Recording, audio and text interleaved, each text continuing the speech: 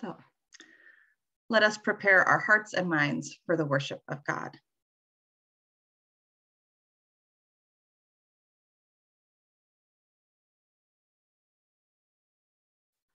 O Lord, open my lips, and my mouth shall proclaim your praise. Arise, shine, for your light is come. The glory of the Lord is risen upon you. Nations shall come to your light, and rulers to the brightness of your dawn. They shall come from Sheba, bearing gold and incense, singing the praise of God. We read Psalm 72 responsively. Give the ruler your justice, O God, and your righteousness to a royal heir. May the ruler judge your people with righteousness and your poor with justice. May the mountains yield prosperity for the people, give deliverance to those who are needy, and crush the oppressor. May the ruler live while the sun endures, and as long as the moon throughout all generations. May the ruler be like rain that falls on the mown grass, like showers that water the earth. In those days, may righteousness flourish and peace abound until the moon is no more. May the kings of Tarshish and of the isles render tribute. May the kings of Sheba and Seba bring gifts. May all kings bow down, all nations serve the ruler. For the ruler delivers those who are needy when they call, those who are poor and those who have no helper, and has pity on the weak and the needy, and saves the lives of the needy. The ruler redeems their life from oppression and violence, and views their life as precious.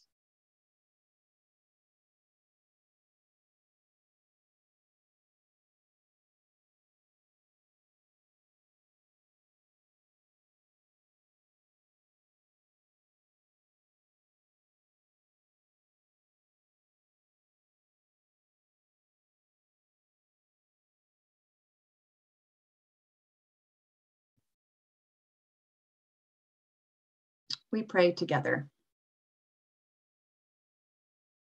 Holy God, you speak to us in scripture and in prayers, in sunrises and sunsets, in friends and in strangers, in dreams and in songs. You are speaking all the time, and how often do we miss it?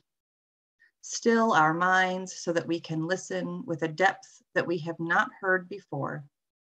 Still our hearts so that we can receive with open arms what it is you are offering to us today. We know you are speaking, so we are listening. Gratefully we pray. Amen.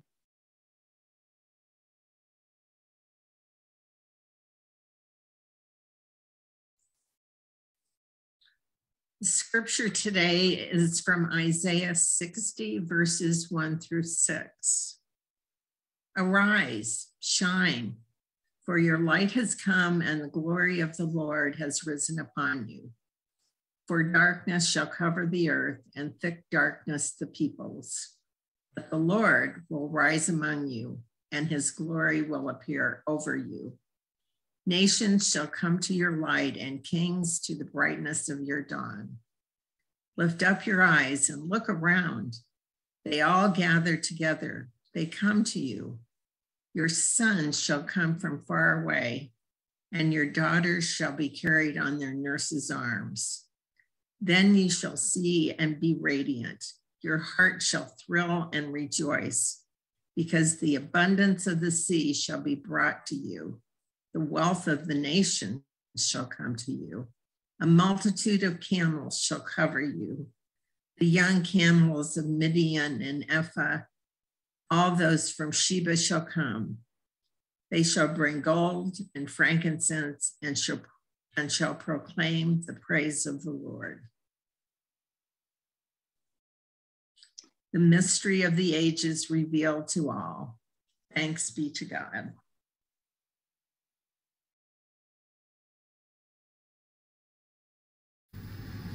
Lord,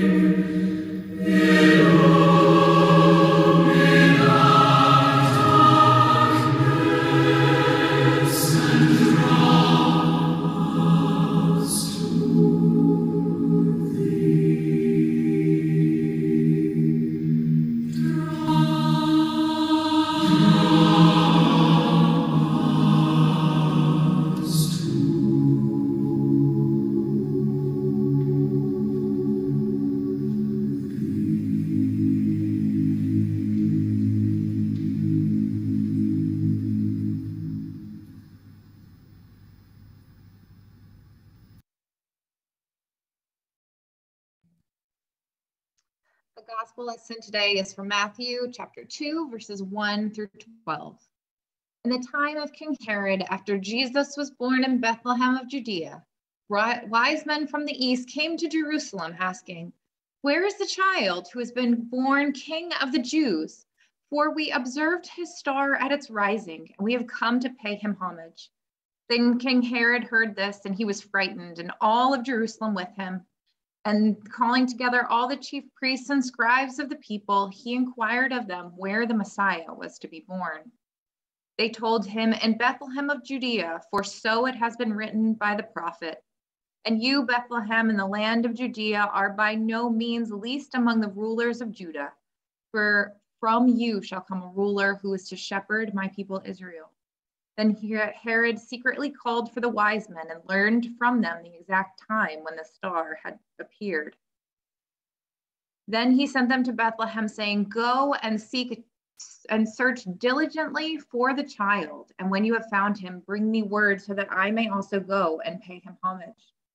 When they had heard the king, they set out, and there ahead of them went the star that they had seen in its rising, until it stopped over the place where the child was.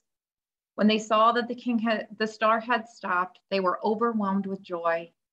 On entering the house, they saw the child with Mary, his mother, and they knelt down and paid him homage.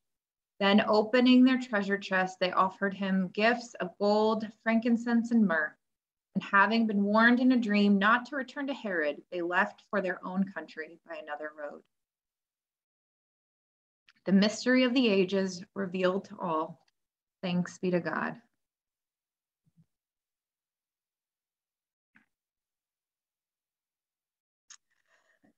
I think, among many other ways to start a new year, one of the best ways is to start off a new year is to talk about the Marvel Cinematic Universe. There's been a lot of buzz about the new Spider-Man movie that came out a few weeks ago. And hang on, I promise I won't spoil anything. But there was a post on a message board that I saw a few weeks ago. And I've been thinking about it in light of the scripture today. The post said this: "It's crazy how the Marvel Cinematic Universe makes older content retroactively even better than they originally were." So, for example, the No Way Home Spider-Man trailer shows us villains from two other Spider-Man series combining into this latest Marvel movie. We see villains Dr. Oct, Green Goblin, Sandman, Electro, and Lizard, 5 great characters from the decade of Spider-Man movies before 2021. What this sparked was curiosity in those older content and movies, retroactively making the masses curious about those movies who maybe had never seen those old Spider-Man movies before. What this did immediately was send people spinning and asking, do we need to watch the other Spider-Man series? The question was basically, do I need to invest and watch 5 other movies to make this one movie make sense? And the answer was, and always continues to be, well, not really, but it might be helpful. There's something magical when you experience something that then invites you further down that rabbit hole. Marvel does this really well. And I suggest today that our Bible does it really well too. When we read this passage from Matthew, we see a familiar cast of characters that we might have seen in older Bible stories. We see kings and stars. And this might be ringing bells in your head, and that might make you question, do I need to read the Hebrew Bible to make this one story make sense? And again, the answer was, and will always continue to be, not really, but it would be helpful. So let's strip it down and look. There's a king, there's magi or astrologers, and a star. The magi enter a kingdom and do what is normal. They go to make themselves known to the king. The king then does a normal thing and seeks out threat to his power. The star then does a normal thing and serves the God of creation. We have seen these characters before in the Bible narrative. The only thing left for us to do is to piece together the story and recover what Matthew was really trying to tell us. Let's look at King Herod. Herod the Great was a true historical king. He was born in 72 BCE. He grew up in south of Judea, and he rose to power because his father had a good relationship with Julius Caesar. Herod the Great continues to be a very divisive character to historians, mostly because of this passage. In reality, Herod was raised a Jew, so he understood this population more than any other vassal king could of Rome. He built public baths out of respect for Jewish purity rituals, and he created currency without his face or any other icon on it for specific use in the temple. Herod was a great builder whose works still stand and you might go see today. Overall, King Herod in this story is just doing what kings do.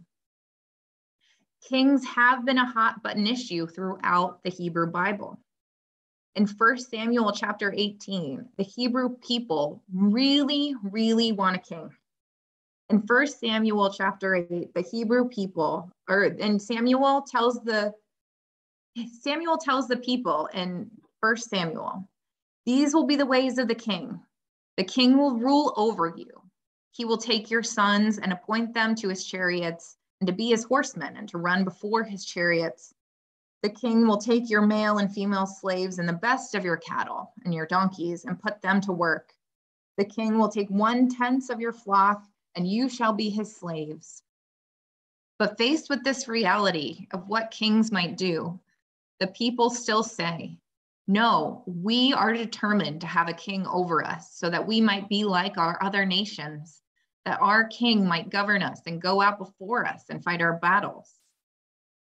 The truth is, nobody throughout the Bible is deceived on how a king might act.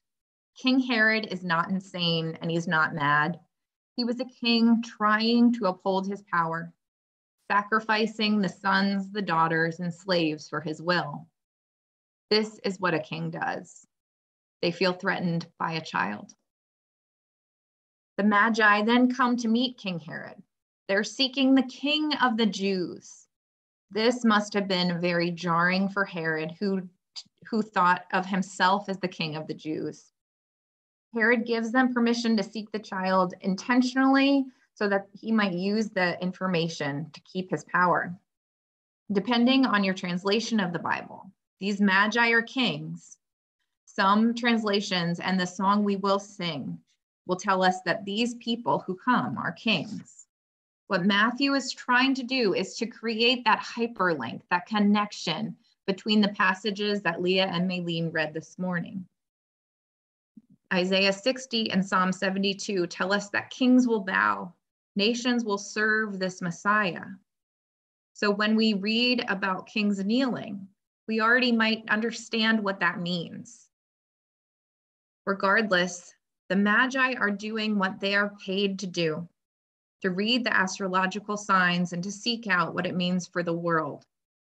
Historians suggest that it took them years to make this journey. By the time they arrived at Herod's door, they know what is happening. They know their Hebrew scriptures, and they are seeking the king of the Jews, who is not Herod.